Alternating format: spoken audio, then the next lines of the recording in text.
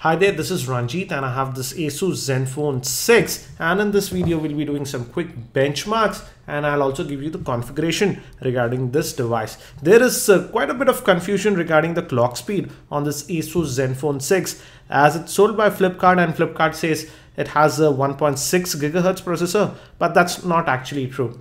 It sports a Intel Atom processor that's clocked at 2 GHz, and the frequency can ramp up from 800 MHz to all the way up to 2 GHz, and it's a dual core processor, but it has hyper threading. So Android sees it as a quad core processor. As you can see, 1, 2, 3 and 4 cores. Regarding the GPU, that's the PowerVR SGX 544 GPU, and RAM on this device is 2 gigs. The screen size is a 6-inch screen and it's a 720p HD IPS grade screen, hence the viewing angles are pretty nice. The battery is sealed inside. It's a 3300 milliamp hour battery. I can't comment about the battery as of now because I'm still testing it, but battery life looks to be just mediocre. But if you go towards the sensors, as you can see, Asus has provided almost all the sensors that you need. So that's a good thing.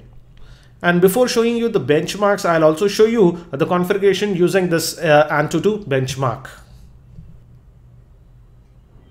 And as you can see on Antutu, we got a score of about 23,146. And if you go to device info, as you can see, the name is Asus Zenfone 6 and it runs on the Intel Atom processor. That's the Z2580. Screen resolution is 720p HD.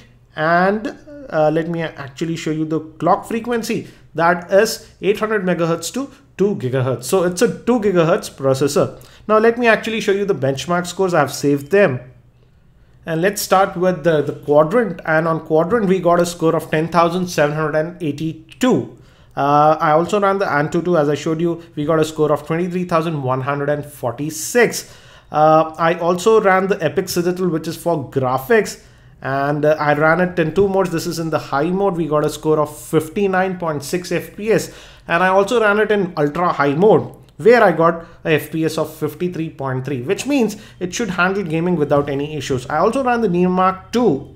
Here we got a score of 60 FPS, which is again an excellent score. So looks like according to the benchmarks, it will perform well in gaming also.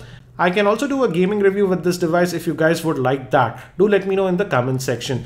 So that's it for now for this quick benchmarks and overview of this Zenfone 6. Thank you for watching. This is Ranjit and I hope to see you in my next video.